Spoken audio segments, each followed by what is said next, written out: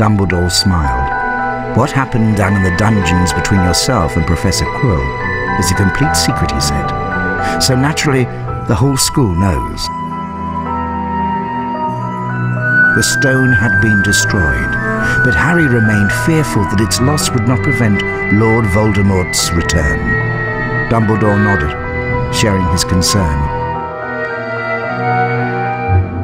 Nevertheless, Harry, if our battles do no more than slow Voldemort's return, with luck he may never regain his power at all. So the stone's gone, said Ron finally. Harry nodded and wished it good riddance.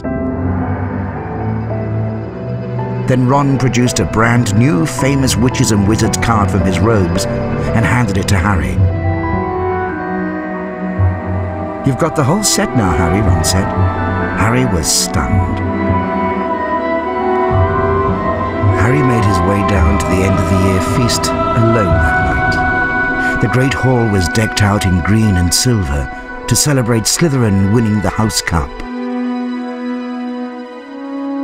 When Harry entered, there was a sudden hush. He took a seat between Ron and Hermione, trying to ignore the stares of the other students. The House Cup, announced Dumbledore, is awarded to the team with the most house points. At the moment, that would seem to be Slytherin. A storm of cheering and stamping broke out from the Slytherin table. However, continued Dumbledore, in recognition of Mr. Harry Potter's pure nerve and outstanding courage, I award Gryffindor 60 points.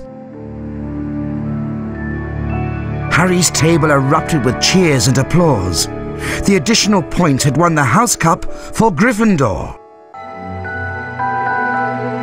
It was the best evening of Harry's life. Better than winning at Quidditch or Christmas or knocking out mountain trolls.